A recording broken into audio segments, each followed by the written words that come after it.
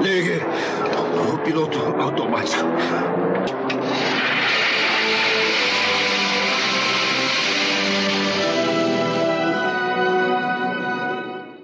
Muito bom dia, boa tarde, boa noite, senhores comandantes. Sejam bem-vindos ao segundo BBG Bom, Bonito e Grátis. Exatamente isso, pessoal. E hoje a estrela do BBG, né? Não é do BBB não, porra. Aí não tem graça, né? Do BBG é o Aero boero, o Alfa Bravo 115, AB-115, como queira chamar.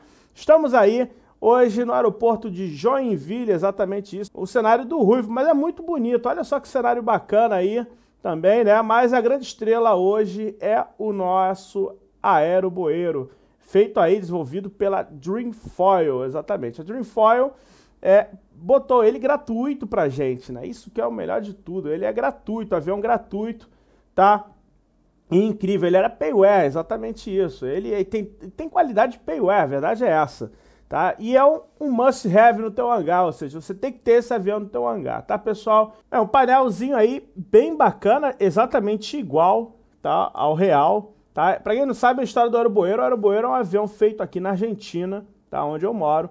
Só que, cara, eu nunca vi Aero boero na Argentina, né? Isso é uma coisa até interessante. No aeroclube nenhum tem esse avião, exatamente isso. Ele tem um motorzinho bem bacana, bem potente. E ele só é para voo VFR, tá? Olha só que bacana aqui, tá tudo aqui, né? Bateria, alternador, magnetos, mistura, transponder, tá vendo? Porra, tá tudo em português, cara, olha só. Esta aeronave deve ser operada na categoria normal, de acordo com o manual de voo. Exatamente, aprovado. Não fumar. Olha, reostato luz cabine. Que maneira, autorizado somente para voo VFR diurno. Não pode voar à noite não, galera. Não voar em condições de formação de gelo, claro, né? Proibido manobras, acrobacias, inclusive parafuso. Pô, vamos dar uma parafusada, né? Vai perder os parafusos no alto se a gente fizer isso. Em voo solo, retirar o manche traseiro e não fumar. Exatamente, olha. Não usar os faróis de pouso mais de 5 minutos contínuos. Isso é interessante, né, pessoal? São detalhezinhos aí que realmente, manete de potência, a válvula de combustível, TAP do profundor. Olha aí, aqui é para quem está atrás, né? Obviamente, baixado flaps. Olha aí que bacana, né? O nível do combustível em voo, o nível do combustível pousado. Cara, tá muito bacana. Essa alavanca do flap aqui tá, olha só que bacana, pessoal. Realmente, né? Tá incrível, tá incrível. É uma aeronave gratuita, pessoal. Não se esquece, tá no BBG por isso, né? Mas vamos lá, vamos ligar a bateria. Olha aí, só tem um bugzinho aqui no rádio, que eu, na verdade, eu não sei se é por causa do reshade ou por causa do X-Plane 11, tá? Mas dá pra ver que aqui tá 65, né? 132 decimal 65, 127 decimal 62, né? Dá pra ver aqui, né? Isso não atrapalha em nada. O único bug dessa aeronave é que a gente não consegue taxiar com ela com vento superior a 8 nós, isso é muito chato. Mas, enfim, isso não vai desqualificar o avião, deve ser um bug, enfim, não sei se dá para resolver, se dá para... Mas eu tô recomendando que é bom, entendeu? Vocês vão gostar muito. Clicando aqui no meio, você tem que ter uma mãozinha aqui. A gente aqui pode controlar aqui o volume da aeronave, olha aí, tá vendo? Só clicar aqui, ó, no gráfico, na pizza, né, que ele altera o nosso field of view, ou seja, o nosso campo de profundidade. Olha aí, vamos botar 84 aqui, beleza. O Quick Views aqui, a gente tem aqui, ó, copiloto, tá vendo? Tem tudo aqui já pré-estipulado. E o mais interessante, o Smart Library, né? Que a gente passa o mouse aqui e a gente consegue ver outras bibliotecas. Vamos já voar com Item Blue aqui. Vamos ver aqui, esperar um pouquinho. Né? Olha aí, já trocou. Vamos ver aqui por fora rapidinho. Olha que bonitinho que tá. Papa Fox Hotel Oscar. Tá, pessoal? Vamos ligar a aeronave. Olha aí o detalhe da asa. A gente tem aqui no teclado numérico já algumas coisas configuradas, tá? Mas eu recomendo que você configure a sua aeronave do jeito que você gosta, né? Então, bateria já tá ligada, show de bola. Vamos aí acrescentar mistura. Beleza? Vamos deixar aí a mistura adicionada, beleza. Manete de potência, 1, 2, 3, exatamente isso. Vamos já botar ela aqui em... mais ou menos nessa posiçãozinha aqui aberta. Aqui tem janelinha, se tá calor, mas tem que voar com ela fechada, tá, pessoal? Mas se tá calor, você abre aqui, né? Temos aqui a porta desse lado, olha só a portinha aí, que bacana, né? Tá bem bacana, né, pessoal? Pô, cara, é maneirinho, olha só o detalhe dos cabos de aço aqui que controlam as superfícies móveis do avião. Olha aí, Que bacana, né? Ver o cabo se movimentando até. E assim na vida real, tá, pessoal? Tá? É assim na vida real. Válvula de combustível aqui, o extintor de incêndio, o lugar para colocar aqui o headset. Porra, cara, tá muito maneiro. Feito isso, o que a gente vai fazer é magneto, zoom e luz de posição e partida. Aí, garoto, show de bola. Vamos manter aqui a RPM 1000. Olha aí, 1000zão aí, bacana, show de bola. Vamos ligar aqui o nosso alternador. Repare aí um pouco de incremento aqui nos amperes da aeronave. Beleza, pessoal? Vamos fazer um teste magneto. Teste magneto, acho que é 1200 nessa aeronave. Não, é 1400, 1400. Ela chega um pouco pro lado assim mesmo. Isso aí. Beleza, 1400 que a gente faz. Desliga aqui o magneto direito primeiro. Repara aí, tem que cair mais ou menos aí 100. Isso aí, volta, tem que estabelecer. Olha aí, caindo de novo. E voltando. Então tá tudo certinho. É uma aeronave que se eu solto o parking brake, ela já praticamente pela força do motor, né, um avião biplace com mais ou menos 500 quilos. Então quer dizer, porra, é leve demais isso aí, tá? Vamos fazendo a curva aqui, tá? Taxiar bem devagarzinho nessa aeronave, tá?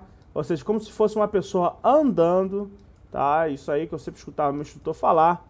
Vamos taxiando aí, vamos decolar hoje para a 33, tá? Exatamente isso aí. Olha aí, o táxi bem levezinho, bem tranquilinho, pisando sempre no freio, porque o motor leva mesmo. Tá, temos aí, olha, o nosso altímetro aqui. Eu vou zerar o nosso altímetro, tá? Fazer igual o meu professor fazia lá, tá? Olha aí, mais um pouquinho pra cá. Isso. Vamos voar, porque a gente vai voar local, tá?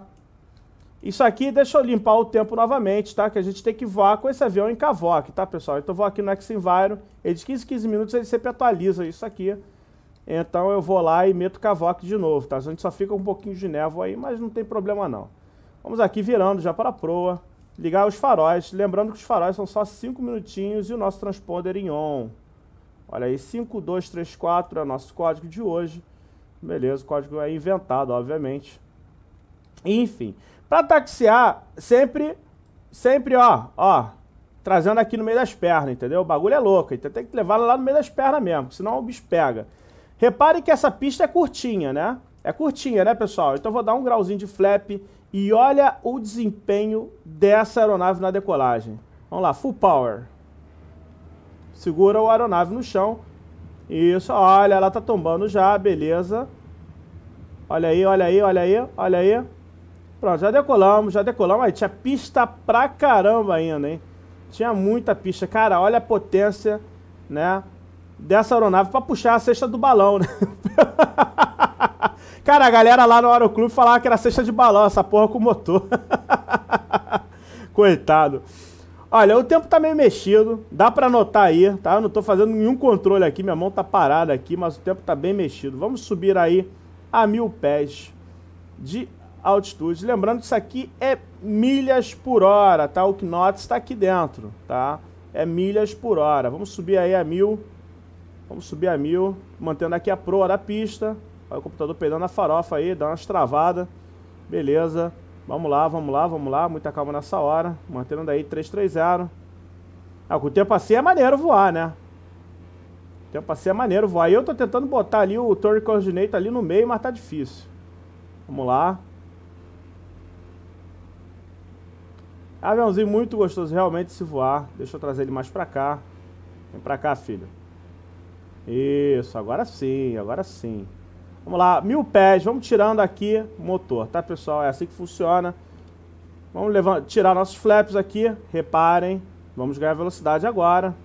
Isso, trimamos aí com o motor a nossa aeronave, né? Tá bem difícil aqui porque o tempo não tá lá pra essas coisas, né? Bem, vamos virar aqui, fazer a nossa perna de afastamento, ok? Olha aí, suspeita de gelo no carburador. Então a gente vem aqui, ó, e... Perdão, acabei fazendo no lugar errado, né? Aqui, aquecimento de carburador. Já botamos aí pra fora porque a gente tá com baixa RPM, tá? Opa, pera aí, volta pra gente não se afastar. Perna de afastamento, não, a perna já tá fazendo a perna do vento. Pera aí, muita calma. 240 a nossa proa. Isso. Essa bússola aqui pode confundir um pouco todo mundo, mas uma vez que você se acostuma com ela, né, fica tudo muito fácil. Olha aí. Cara, tá difícil de manter o avião voando tranquilamente aí em linha reta, mas vamos que vamos. Vamos ver aqui por fora. Olha aí como é que tá instável, tá? Olha aí. Olha aí, tem até o detalhe ali dos pilotos. Olha o reflexo do vidro, cara. Porra, que aviãozinho maneiro. Olha a roda. Olha a roda. Vamos parar essa roda? É só apertar no freio lá. X-Plane é fora, né? Vamos falar a verdade. Vamos lá pra dentro da aeronave de novo. Isso. E o que a gente vai fazer agora? Vamos virar pra perna.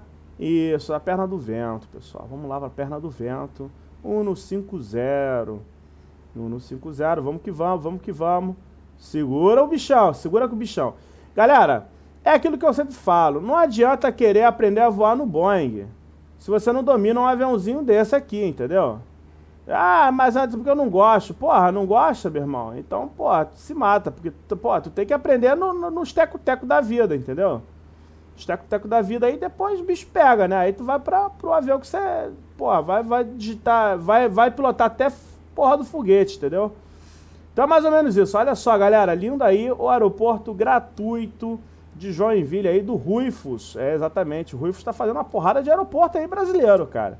E é tudo biblioteca padrão, ou seja, você não precisa baixar porra nenhuma, entendeu? Nenhuma library da vida, entendeu? Tem tudo, tem tudo. O cara já meteu mais de 70 aeroportos, exatamente espalhados aí pelo Brasilzão, né? Vamos lá, 150, eu já tô aí, já fazendo a perna, girando base aqui. Vamos lá, muita calma nessa hora. Muita calma nessa hora. Eu vou refrescar aqui o meu cavoque para não dar merda, né, durante o voo, né? Porque eu acho que é só 15 minutos, mais ou menos, que ele fica, sei lá. Enfim, é coisa do Exivário, né? Vamos observando aqui como é que tá o esquema. Olha aí, estamos fazendo perna do vento aí. Olha só que bonita essa estrutura, esses reflexos, né? Porra, cara, por mais que seja um avião da X-Plane 10, tá muito bonito. Tá valendo gastar a grana aí, pô. Gastar grana não, né? Vamos download, né? Porque tu não vai gastar nada. Verdade é essa.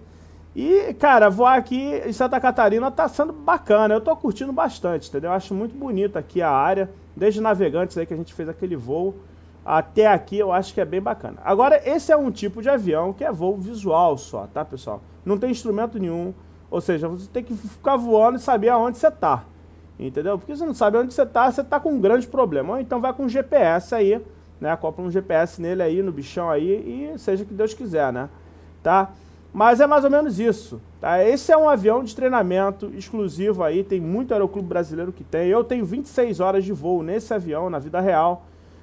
Se não me engano é isso, mais ou menos. Tá? Eu, quando estava estudando meu PP, era nesse aviãozinho aí. Tá, a verdade era essa, né, no Brasil. Só que aí eu parei no meio do caminho, não continuei porque acabou a grana. Eita porra, aí fode tudo. Segura a mão. Vamos lá, botar cavoca aqui. Aí, garota, olha o cavocão aí. Tem que ficar sempre ali no Exivário, senão ele dá essa sacaneada básica aí. Tá? Eu já vou começar a fazer aqui, né, por causa dessa formaçãozinha aqui, já vamos começar a girar aí a nossa base, tá? Vamos lá. Gira a base. Sacaneia não. Tá, aqui a gente já tira motor, vamos começar a descer, isso aí, olha aí, 060, a nossa proa, beleza, vamos ficar de olho aqui, né, no nosso aeroporto, tá ali, tá bem afastado, dá tempo direitinho, dá pra ir lá de boas, não vou nem descer tanto, tá, vamos aí acrescentar um pouquinho mais de motor. É, galera, o bichão aqui é sinistro, cara. Mas tá bonito, olha só essa paisagem, essas nuvens assim baixas, né? Tá bem bacana mesmo. Tá, o clima aqui real, ela tá bem embaçado, tá bem ruinzinho, tá? A verdade é esse. Deixa eu ver aqui como é que tá o esquema. Olha lá, já estamos, vamos já virando aqui para fazer a aproximação. Como o professor falava aí, né? Vamos girando aí a final aqui, entrando na final aqui devagarzinho de sempre. Isso, estamos longe da pista, tá tranquilo. Vamos aí, primeiro grauzinho de flap. Tá abaixo de 80 milhas por hora aí. Esperar aí o garotão abaixar a velocidade. Um avião plana, né? Plana fácil, né? Olha aí. 80, beleza. Flaps. A primeira posição. Isso, agora ele vai cair mais ainda. Quando a gente já tá no segundo arco ali, de 60, de 70, né? A gente já mete outro. É pra segurar o bichão, né? Olha, estamos alto, mas tem uma Mata Atlântica aqui na frente. Vamos manter a altitude, depois lá a gente arredonda. Tá? Já podemos mandar outro. Isso, flaps full praticamente, né? Se não me engano é flaps full. Deixa eu ver aqui. Flaps... Não, tá 45... Caraca, 45, cara. Vamos pousar o quê? De ré? Caramba, cara. 45 graus de flap. Vamos ver aqui por fora. É, não, mas olha só a inclinação desse flap, cara. Que isso, bicho. Que isso. Isso não é normal. Isso é pra segurar o bicho mesmo, né, cara? Vamos lá, vamos descendo aqui. Sem querer esbarrei no microfone agora. Desculpa aí se é um barulho estranho. Vamos lá, arredondando aqui. Só não falta o tempo nublar na final, né? Aí ferra tudo. Aí nosso PAP tá indicando que a gente tá bem alto, mas é por causa da Mata Atlântica aqui. Isso, show de bola. Bem devagarzinho, pouco motor. Olha aí, agora. Vamos fazer um toque, né, com as duas dianteiras. Tá? E depois a gente, perdendo velocidade, né, vai aí. É porque tá instável, né, pessoal? Tá instável aqui. Vamos ver como é que vai ser esse pouso, né? Vai ser meio treta esse pouso aqui, hein? Olha aí.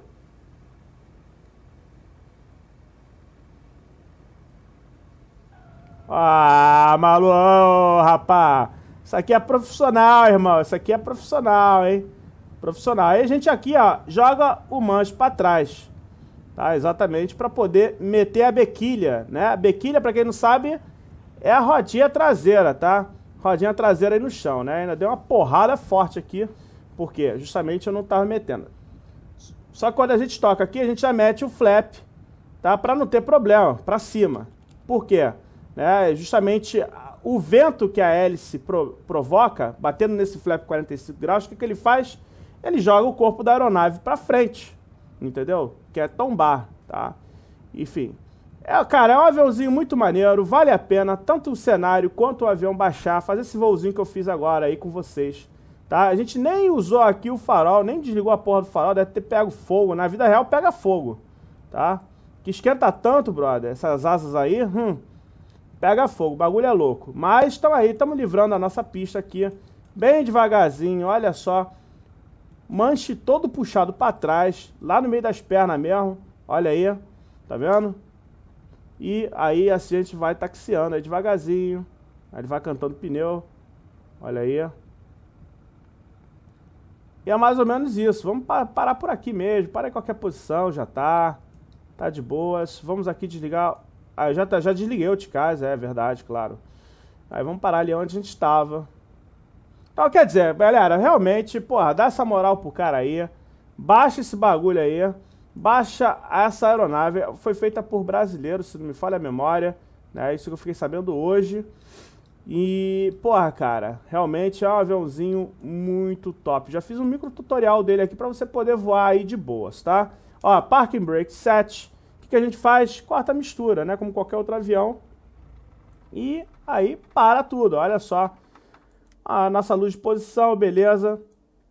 Nosso alternador e magnetos off e bateria off, tá? Para sair do avião é só abrir a porta. Valeu, galera. Bem, esse vídeo vai ficando por aqui. Espero que vocês tenham curtido o nosso BBG, segunda edição. Exatamente isso. No próximo terceira edição vai vir com outro nome, BBG. Tá? Vai vir com outro formato, inclusive, vai ser muito mais bacana, eu tenho certeza que vocês vão adorar, tá? Mas não vai, como vai vir com outro nome, eu vou escrever na descrição que é um BBG, tá? Vocês vão se dar conta aí, obviamente. Valeu, galera? Um grande abraço pra todo mundo, se gostou do vídeo, dá joinha, se não gostou do vídeo, dá joinha também, deixa de ser hater. Vamos aí, galera, na descrição aí, baixar esse avião, vamos dar uma força lá, vamos mostrar a potência do canal, né, turbinando os downloads lá da galera. Se você já tem, não tem problema, beleza, mas olha só o detalhe desse avião. Que avião bonito, né, galera? A verdade é essa. Valeu, galera, até o próximo vídeo e vamos que vamos e fui! Hoje tem live às 21 horas, mas fui!